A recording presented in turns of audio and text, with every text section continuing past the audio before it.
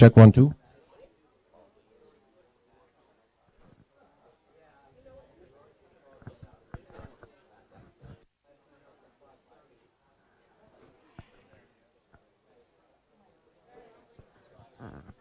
Ladies and gentlemen, it's past 6 p.m.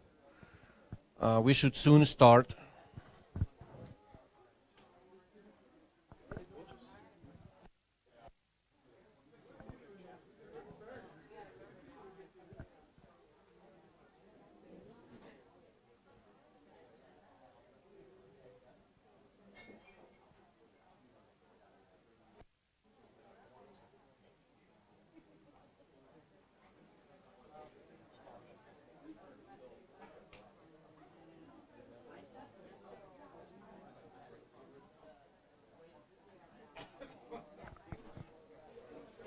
Please pick a seat.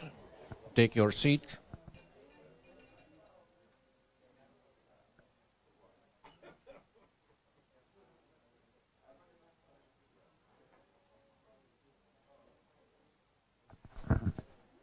So today's meeting is a makeup for the one that we couldn't in September. That was because of the interrupted our effort. And today's topic is intervention.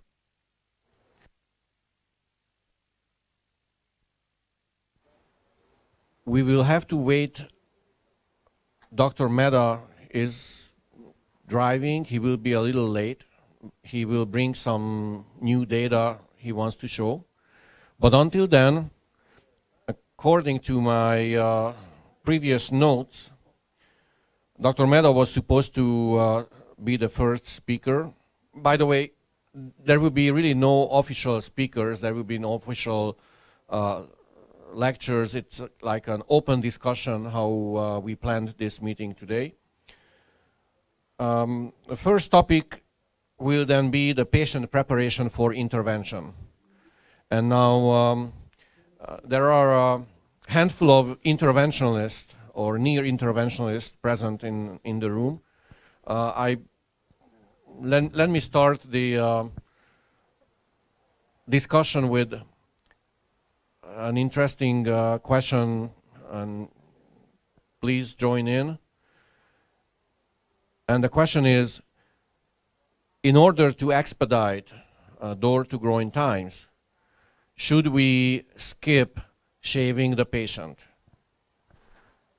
I'd like to see if there is any, there are any team members here who do not shave the patient. If you could show your hands. Everyone is shaving patients.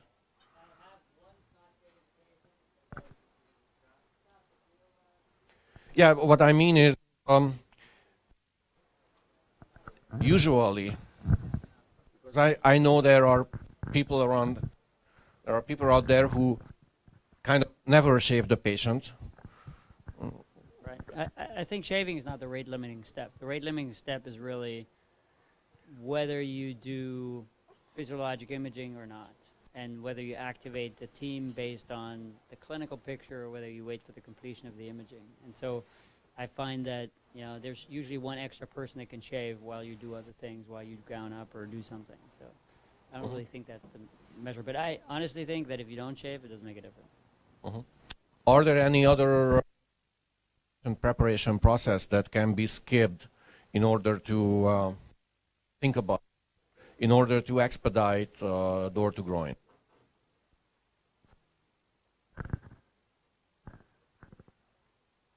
So again, the question is, you know, what is your workflow? The workflow that we have started is to use in-house resources to get the patient prepped on the table. So we use an ED nurse, we use an NICU nurse to get the patient situated on the table, get the patient restrained, get the patient marked for the pulses, all that stuff that has to happen before. And we have done cases where the interventional nurse actually arrives basically at time of closure. Oh, question. How far is your angio room from ED? Well, the last 12 weeks it was a long distance, but now it's like just right across from the ER. But before it was in the cath lab, so it was, 100 yards or something. My other question was supposed to be then, who is moving the patient from CAT scan to your room? The ideal workflow is you identify the patient based on the pre-alert. The interventionist is already looking at the CT. You're either already driving and getting a report that there's no hemorrhage, or you're making a decision to start driving because there's no hemorrhage and there's a hyperdense MCA, or there's a very good story. And then at that point, the team will take the patient over to the interventional lab. So it'll be the ED nurse, it'll be the NICU nurse. But did you standardize that it is always the ED nurse? Well, the ED nurse per definition stays with it, and our NICU nurse per definition, per our protocol, responds to all the stroke alerts. That's the anti-stroke scale. So we have 2 team members that will take this patient over. So you move an NICU nurse if there is Every stroke alert. Outpatient stroke alert. Every. I mean, an EMS. Yes, every stroke alert, the anti-stroke scale is being done, and the process quality is being done by the NICU nurse at Delray. But every facility has slightly different protocols. So. Okay. So it'd be interesting. Ritesh is not here because obviously Ritesh has one of the best numbers door to groin that I know, and so I don't know how exactly he does it in terms of workflow, but I'm sure he also uses ED resources to get the patient on the table. And his lab is, I think 1 floor down. And anyone, any questions regarding getting the patient to the table and prepping the patient?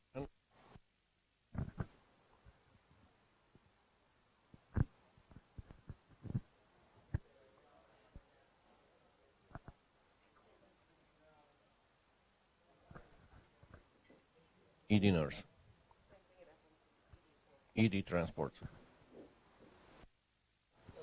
what we have done is we've done a couple of mock stroke codes. They're a little bit clumsy every time because they're not that realistic. We've learned from workflow. So for instance, when you have two different providers, you sometimes have two different technique styles. So we actually have two boxes, one per provider who's on call.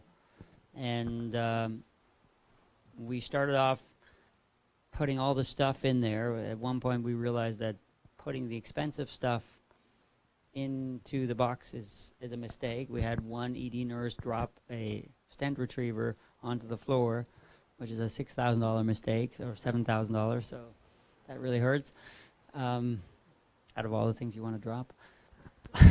But so we have the basic tools. So we have a box where I can say to the ED staff, there's usually a nurse, there's often a technician, and then they have the NICU nurse, and then have anesthesia that does the sedation. They come in, and I can tell that one resource, just open everything in this box onto this table. You know, I usually open the tray. I put the sterile drape on top of the table. At St. Mary's, they actually have a ready-to-go tray. It's already covered and ready to go. I don't know what the hygiene rules on that are, but... You mean that before they go home during a regular workday, yes, they open up a stroke they open a tray and cover it. When the patient arrives, they just uncover and everything is Correct. ready to go. Yeah, I think the volume is in many centers just too variable to really justify doing that. So we open the tray and then we just have that one resource say everything that's not already in the tray, open this entire box. Everything you find in there, just put, sterilely open it. And at that time, I do the puncture.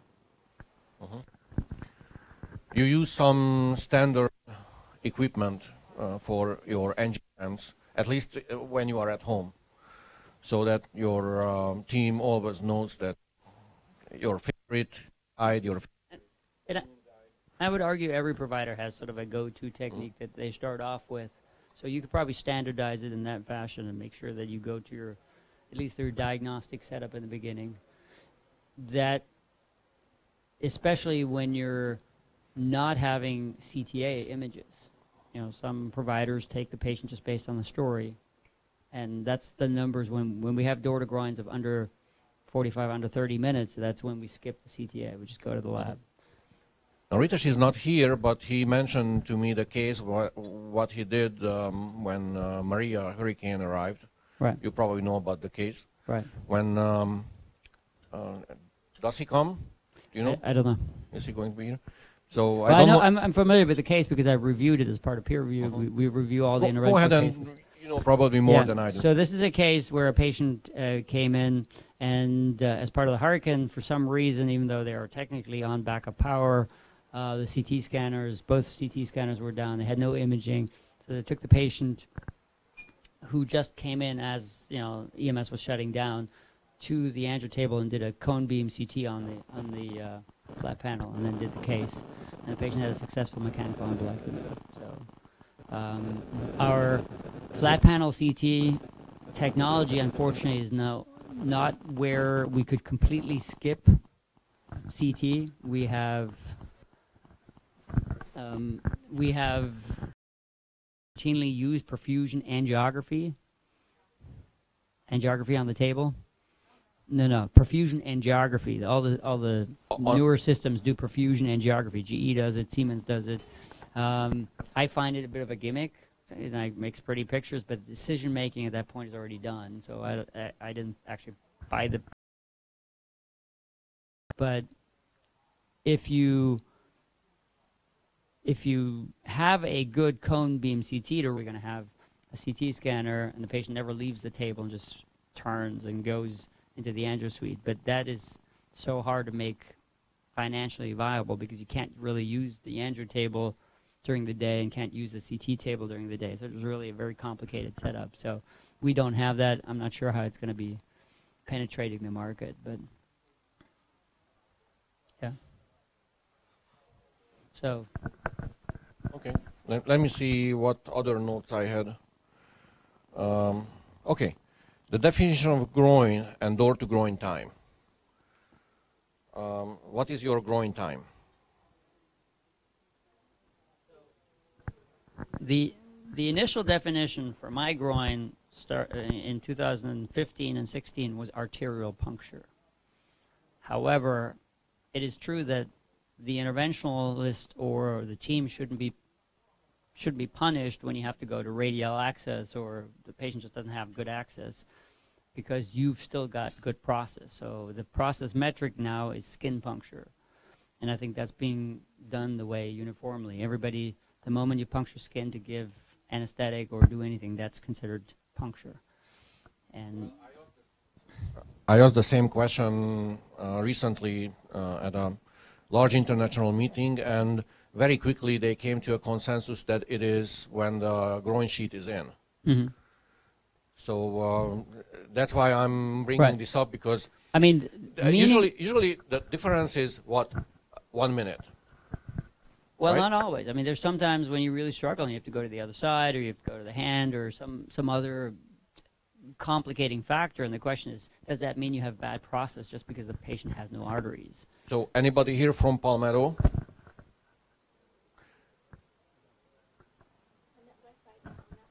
Okay. The reason I was asking, because I was at Palmetto covering Ritesh when we had a case when the C-arm, the neuroangio suite was actually malfunctioning. They thought that it was only the lateral view malfunctioning. I did the femoral, actually, I did the lidocaine, and then I wanted to visualize the femoral head, because patient was big, or I don't remember why. Usually I don't do that, but in that particular case I wanted to see the femoral head, and it turns out that even the AP view doesn't work. So at that point there was basically no X-ray. And the patient seemed like a real case. We had to move the patient. And they said, okay, groin time is now. And I said, no, we are not in the groin yet. But Dr. Kaushals, by his definition, this is the groin time. So it took another hour to take the patient to the OR, to the hybrid room, where actually I did the real groin puncture. The question is... The question is who defines it, and I think we should go by the definition that's put out by Get With the Guidelines. and get with the guidelines. I don't know if we have anybody here from the team, but the way I've been told by our stroke coordinators, the definition is skin puncture. It defines it, the term skin puncture. I never read that, though. Yeah, no, it's in that, there's like a text, right? Oh, Justin.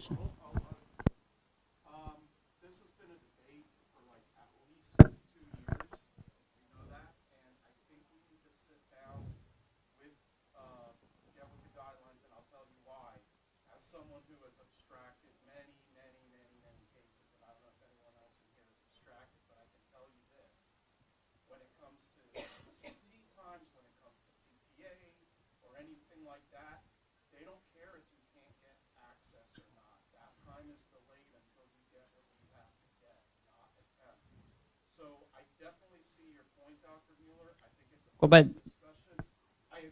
but CT, for instance, is also defined as the scout view of the CT, correct?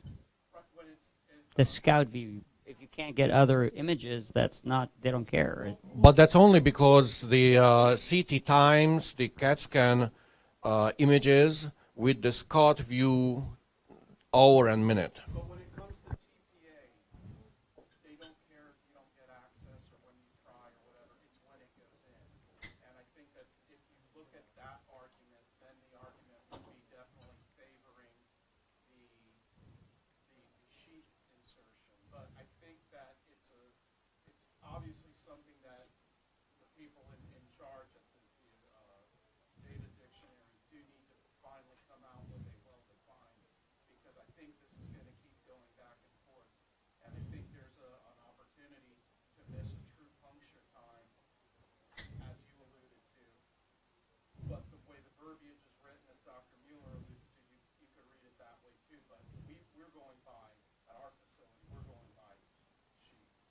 So the definition in here is pretty clear. I'm having the CSTK measure for CSTK9 up here, and it says skin puncture. So that's the definition. Skin puncture with the lidocaine needle? It just says skin puncture. It doesn't say arterial puncture. So the arterial puncture is a second data point that we actually document in our lab. So it's usually, like you said, 1 or 2 minutes, but sometimes there's 10 minutes. But it's for us, it's 2 data points. But Get with the Guidelines specifically asks for skin puncture as part of that groin puncture. I believe whoever wrote that didn't think the whole problem circle over, or not enough. And so it's actually revised here. It says Joint Commission suspended data collection for CSDK07 median time to revascularization. A new measure, CSDK9, arrival time to skin puncture, was added effective January 1st, 2017. And the original, the previous definition? It was time to revascularization. And again, you could argue, is like, what is the real meaningful parameter for the patient? Well, it's when the artery's open. But does that mean you have bad process because the patient has tortuous vessels or can't be revascularized or things like that? It takes 4 passes. The answer is good process is indicated you have somebody in the lab that can do the procedure with skin puncture. Now, there have been some criticisms, like if you have adjuvant staff doing the skin puncture, like a resident or somebody that can't really do the procedure, and then you come in 20 minutes later, that obviously defeats the measure. We don't do that. So it's the interventionalist who can do the procedure that does skin puncture, and then we track a second measure, which is arterial puncture. And you know, if there's consensus that you want to track arterial puncture, I'm open to it, but it has to be uniform. And Get with the Guidelines says skin puncture. It absolutely has to be uniform. I requested this salad to be brought out at around 6:30, and until then we have 1 or 2 more topics. Let's talk about anesthesia. Niels, what do you do with your patients anesthesia-wise? Anesthesia is a wide open topic, and I think this is something that everybody has a very strong opinion about, but realistically it probably is not as relevant as we make it out to be. So if you look at the existing data, we have 4,000 plus patients of retrospective data that says sedation is better. And that may be because patients who are sicker, patients who have more severe strokes, larger stroke volume, get more anesthesia. When you look at the one negative randomized trial, which is called the Siesta trial, you have a strong effect towards anesthesia, with anesthesia patients, I believe, reaching almost like 60% good clinical outcome, and conscious sedation patients reaching 18% good clinical outcome. We don't see 18% good clinical outcome. We see that in the placebo arm of PROACT. So something is wrong with that trial, and so therefore we can't go by one trial and say, you know, anesthesia is better, conscious sedation is bad. And the subsequent randomized trials like ANSTROKE and others showed no difference. And I think in the end, it probably doesn't matter. If you have good anesthesia, you can do it fast, it doesn't delay your process time, and the patient doesn't drop their pressure, by all means do anesthesia if that makes you more happy. If you think you can do it quickly, it's probably cheaper to do it with conscious sedation. It's nice to see the patient start moving their arm afterwards. I actually like it if they complain of a headache. I'm a little bit more cautious.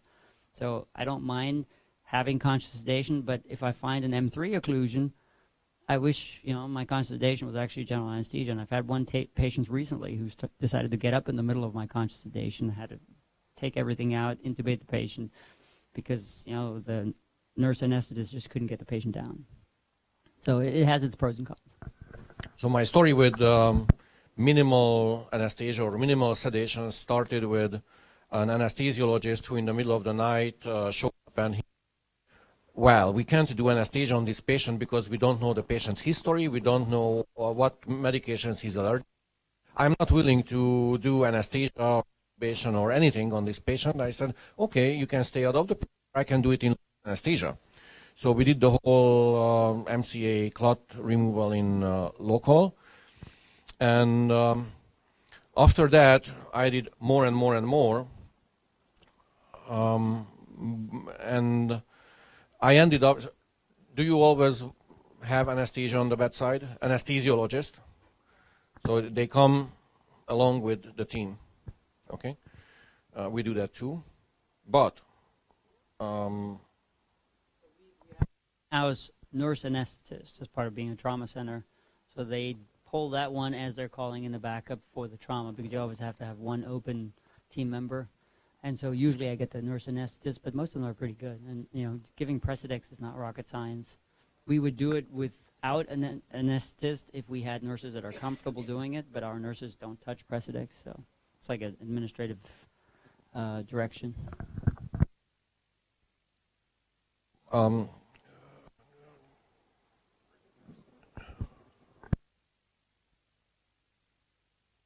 In cath lab is initially ER, and then once we arrive, we have a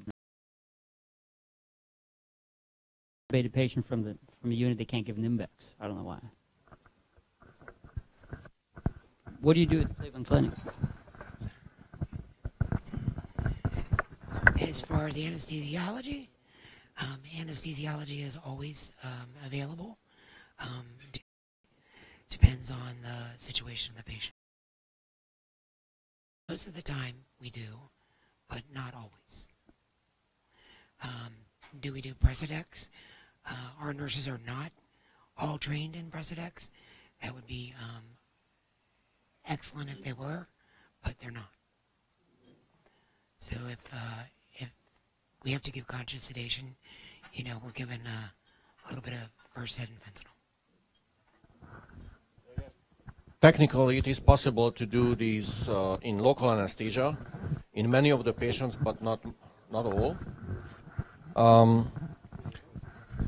I usually know after the femoral puncture if the patient will be able to hold steady for the whole case. And if the patient is steady for the diagnostic angiogram, then I ask the anesthesiologist to stand by and work on the patient. Yeah, sorry I'm late. So for the last 3 years, so the first 6 months, after I joined Memorial, we kind of tweaked on a, I would say, pretty regular basis our anesthesia and sedation protocols. Initially, it was, and this is where the trials came out, we were doing GA for all cases, thrombectomy cases, around mid-2014. And we switched over to just having support, but not doing any sedation. We tried Precedex for a couple of months, but what we noticed is it would cause a lot of hemodynamic issues, hypotension, bradycardia, and the time for its peak effect is usually within 30, 45 minutes. By that time, we with the case, the patient would be so their neurological assessment is difficult. So we did away with Precedex also given the cost issues. And so we just, as Laszlo said, just titrate fentanyl, Versed, start nothing, and then escalate from there. Usually just restraints, tape the head.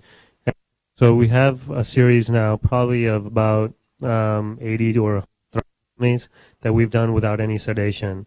And I think it's more from the standpoint of it's not something that, to report that, okay, we're proud of that. It's just, I think, from a safety standpoint first and then efficacy. So it's safe, first of all. And, the thing that people worry about is risk of micro catheter, microwire perforation with and, at the time, especially with these, MCA syndromes, the patients have neglect, they might be confused, but they're not frequently agitated. And in those cases, just low doses of fentanyl and Versed are adequate. So I would still favor no sedation as part of the protocol, and then just have an understanding with the critical care nurses. So anesthesiologists are no longer involved in the care of our stroke patients unless we need intubation, in which case we just call rapid response. Because the issue with anesthesia was more from, that they couldn't support us. They needed 30 to 45 minutes during after hours especially to get their team in. And that with the workflow and the expectations, if you're trying to achieve door to puncture within 60 minutes, it contradicts, conflicts with everything you're trying to do.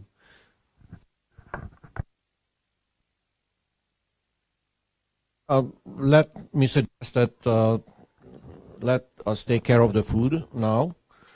After we eat, then Dr. Mehta will, well, it depends if he gets ready by that time with his lecture.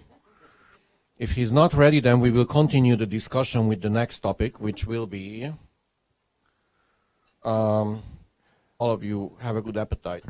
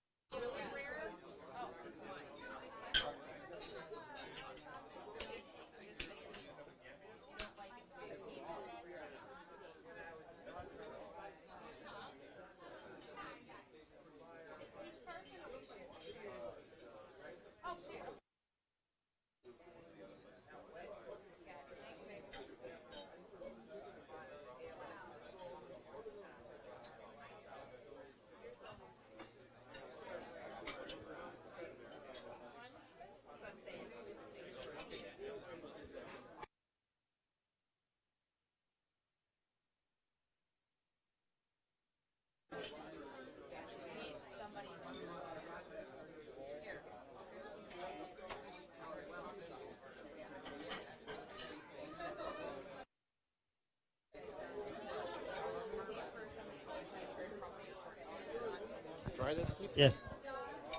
Yeah, it works. No, but it doesn't work there. What do you mean? It's fine. Don't worry about it.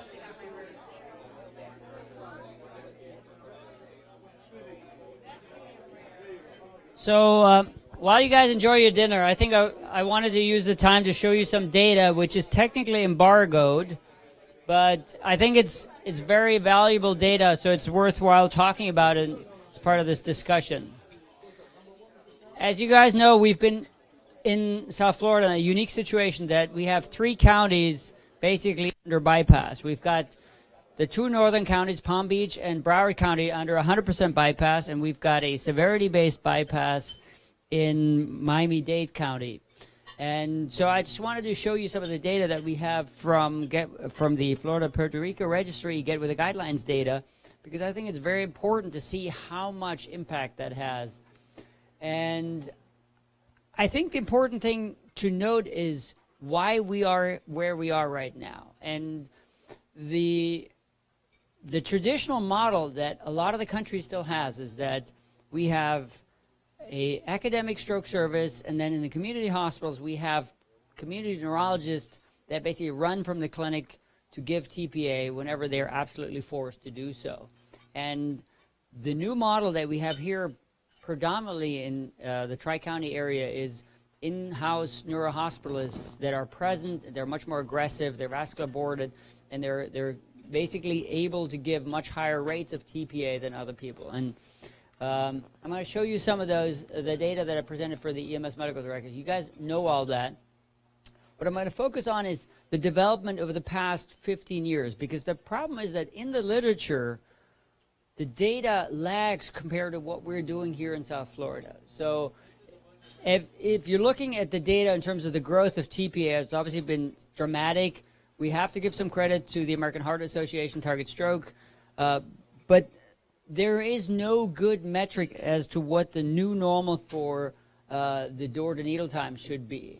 This is data from 2016. So we have an 11% national rate of IV TPA treatment. Florida is slightly above average at 11%, but we have much higher rates in certain areas. Like our hospital system, which I have access to, is almost twice that of the rate of Florida. And the door-to-needle times have come down dramatically. So what we need to do is we need to actually benchmark ourselves against South Florida.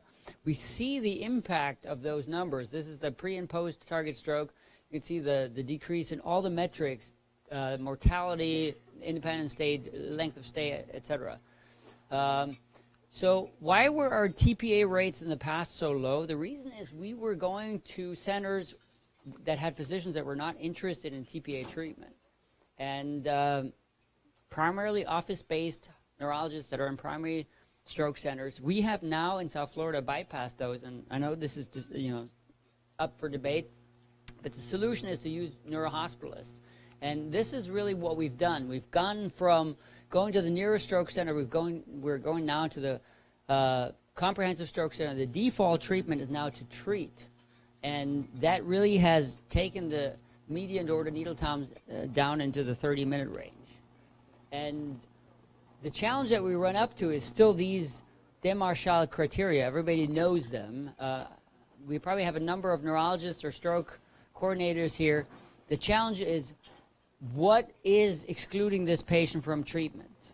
And it's in the eye of the beholder. So you can go in the database and say you're treating 100% of eligible patients and treating only 5% of all your ischemic stroke admissions to going to treat 20% of all ischemic strokes. The new door-to-needle time in South Florida is 30 minutes. We've had a recent award presentation in South Florida for the Florida-Puerto Rico Registry Awards, and I'm obviously very happy to say that 2 of my facilities have reached the number 1 and 2 spots, with Palmetto reaching 26 minutes median door-to-needle time, and then St. Mary's meeting 28 minutes. Jackson was far number 4th. I don't know who else was in there, but that's the numbers I can share with you. But the issue is these numbers are attainable.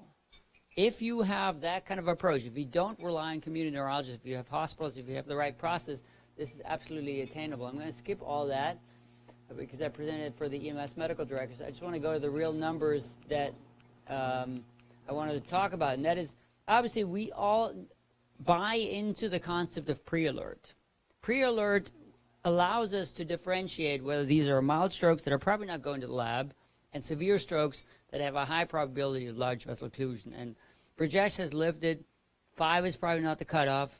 7 is probably much better to really activate the team. And the question is, do we really have value in pre-alerting the team? What's the yield? That is all up for discussion, but there is benefit of tightening the system when you get a pre-alert because you have much shorter door to puncture times. Because those patients that have rapid progression, they will be harmed. The rapid progressors are the ones that you would exclude if they're secondarily transferred because they just don't make it to the lab, they already have core infarct. These dawn patients that you treat up to 12 hours now, they're all going to be fine, but it's far in between. The large group of patients are going to be the rapid progressors. You have to build your system of care to treat that. Look at this number needed to treat. We all know this, but if you treat within 120 minutes, the number needed to treat is 2.3, decaying rapidly. So our system of care in South Florida is probably among the best, but still, we still have a lot of slack in there in treating those patients early to get them treated. And the DAWN data is now published. Look at those outcomes. 48% good outcomes versus 13%, just published in the New England Journal. So I think we're very, very proud of that data. And what we need to take home from Stratus, for instance, is we need to look at our processes. When you look at hospitals that have more than 30 cases, you're going to get better process times, better door to puncture times. Median door to puncture in Stratus was 73 minutes. We don't know what the median door to puncture time is in South Florida. That data doesn't exist. What we know from Stratus is, for instance, that half of the patients were transferred under 14 miles. And we know the impact of transfers from this paper, that it's about 103 minutes door in, door out time from a primary to a comprehensive stroke center. Just door in, door out at the primary stroke center. The delay to interventional treatment is 2 hours, 116 minutes. 8% of the transfer cohort overall was less independent. However, that doesn't look at the patients that were actually a priori excluded because they had bad aspect scores and so on. So this is actually not the true number. The true number is 13% decay between patients who are transferred and who are not within 20 miles. And comprehensive stroke centers are faster. So I think in South Florida we've proven that doing that is much faster. I want to just get to the, I'm going to skip all that stuff. I'm going to show you the South Florida data. So 7.5% of all patients in the United States are currently treated with endovascular therapy. So if you have all ischemic strokes, if you look at the data and you're treating under 7.5%, you're below the average. That's an important metric. And the challenge is that the treatment right now is still decided by and large by non-interventional neurologists in non-interventional centers. And so the treatment is to get the patient directly to a center where they have all capabilities available because you're going to get higher treatment rates, no transfers. In South Florida, you all know that we've had an increase in the attested comprehensive stroke center. So there's a large number of the primaries went up. We have 36,000 patients in the Florida-Puerto Rico registry. And so the number of patients that transported directly from scene to CSC rose in Broward and Palm Beach to 97 and 86% respectively. So the bypass is in effect. We know it's working. In Miami-Dade, there's no bypass. It's a severity bypass. It's much less impressive. There's much less transfer in the 2 northern counties because of the direct to comprehensive all patients protocol. And look at the impact of that. So 81% of patients who received TPA were transported by EMS. So there's not a lot of these walk-in TPA patients. It's 19% of all the patients. 87% of all IV TPA treatment was now administered at a CSC. And look at this difference. If you're treated at a CSC where you have aggressive hospitalists, you have 18% treatment at a CSC versus 12% of the primary. Now, it's somewhat unfair because there's a pre-selection, but I think it's an impressive group. It's impressive data. This is just the number of TPA treatment. You can see the proportion in the comprehensive centers treated with TPA. And you can see how much more aggressive the comprehensive centers have become compared to the primaries. But I think the most important thing that we have to be proud of, and you can all give yourself a round of applause, both paramedics, EMS system, and the hospitals, is that we have now been able to give 19% of patients treatment within the so-called golden hours.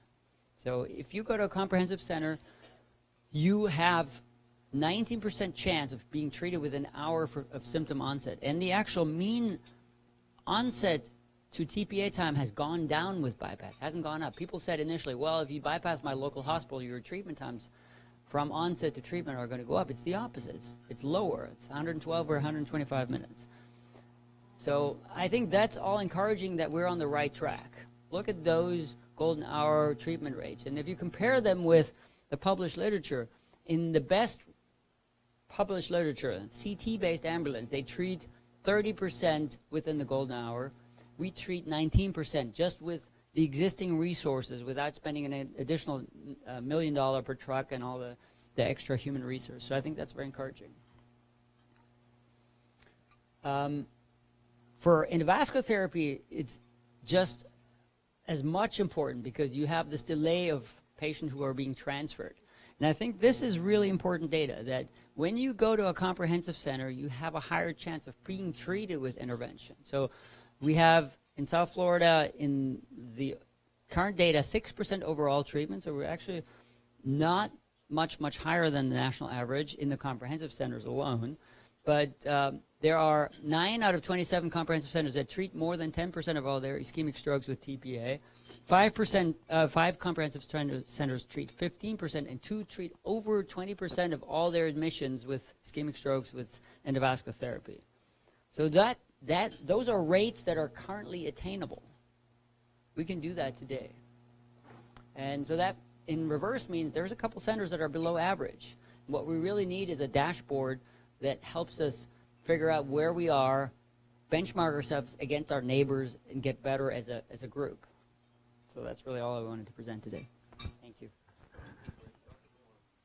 Thank you, and I think a lot of these results are because of this spirit of cooperation among the county, as we know, and thank you and Dr. Mann and Dr. Miskolsky for a lot of that. But I wanted to see if we could do like a straw poll with Dawn coming out, and I know it just got published and you guys are just looking at it now. Is there going to be an immediate push among everybody to, let's say, extend a 12-hour call time, or going to wait for the Dawn to, let the data get sifted a little bit, or what do you think about that?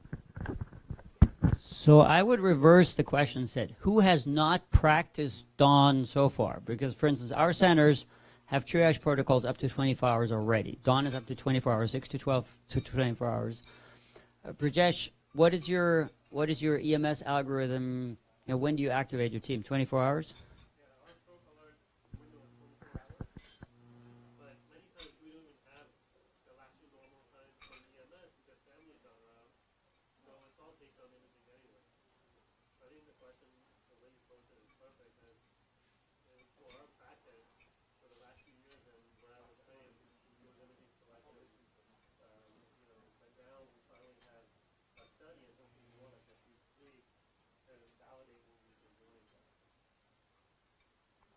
So I don't think we have any centers that have been sticking to the 6-hour window. I mean, Memorial probably under Dr. Duong was sort of at that point, but I think that's been long changed. So I don't know that there's really anybody. Well, I will be very honest. And, although officially we are still 8 hours, this is our official, and of course we have the wake-up strokes. But unofficially, we are evaluating all patients within 24 hours with CT perfusion CTA. At Holy Cross, apparently, there is some resistance, sometimes not only small, but sometimes really heavy resistance from the emergency room, citing financial, staffing issues. But eventually, so end of the day, we do all the workup of these patients, not only to 24 hours, sometimes even beyond 24 hours. And we catch those patients. I believe we catch all of them or most of them who are eligible for the intervention. So my question is, at what point do you do perfusion studies? 8, 12, 24 hours, or do you? I just saw that Ritesh has arrived, so I think this is a good question to bring him into the discussion because, again, this is where the voodoo starts. Like for me, I have a default order on the chart. If we suspect large vessel occlusion, we do CT, CTA, CT perfusion, unless there's somebody that says, I don't need this information anymore. I'm already having enough information to go to the lab. So it's a standing order, but you don't have to do it. You can opt out. If you see a hyperdense MCA, you say, I'm going to the lab now. But Ritesh, I don't know if you want to comment on that, because you're probably the most, the least perfusion-dependent person here in the audience. I mean, you know, I did do a perfusion scan today, but you know, it was, again, it just kind of highlights what exactly, and you know, we were talking about this. So the CT scan already shows that there's basically sulcal effacement, left hemisphere, decent amount of swelling, where you can see some compression of the ventricle as well. And you do the CT perfusion, and there's basically luxury perfusion in that area. So in fact, our radiologist also read it as a huge penumbra. When you're looking at the CT scan, you know for a fact that there's nothing there to save. So overall, you know, we've had enough cases where CT perfusions have been very bad overall. I mean, we've missed cases because of that. And then, you know, they kind of say that there's salvageable penumbra when there's none. So I literally rely, I mean, my ratio is probably for every 5 interventions that I do once advanced imaging CTA, CT perfusion. And it seems to work well.